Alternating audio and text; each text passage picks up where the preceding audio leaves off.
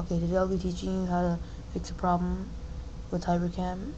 Basically, the problem is the video gets played faster than the recording of the sound. So basically, the video isn't in real time. Okay, yeah. So you're gonna go to your desktop and you're gonna click. You're gonna right click on the desktop and you're gonna select screen resolution. Okay, and once you're right here, you're gonna click advanced settings.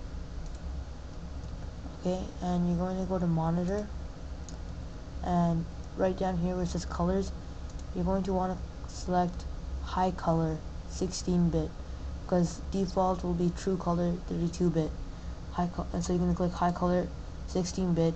You're going to click apply, then you're going to click OK. Once you click apply, and then you it's probably your screen's gonna go black for a while, but don't worry, it's nothing odd. Just wait for it to come back to normal. Okay, so I'd highly recommend not keeping it at high color 16-bit.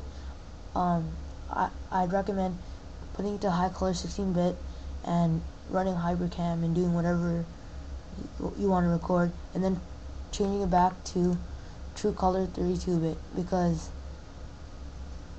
high color makes it not look as good. Like, some icons become pixely, it just doesn't look as good.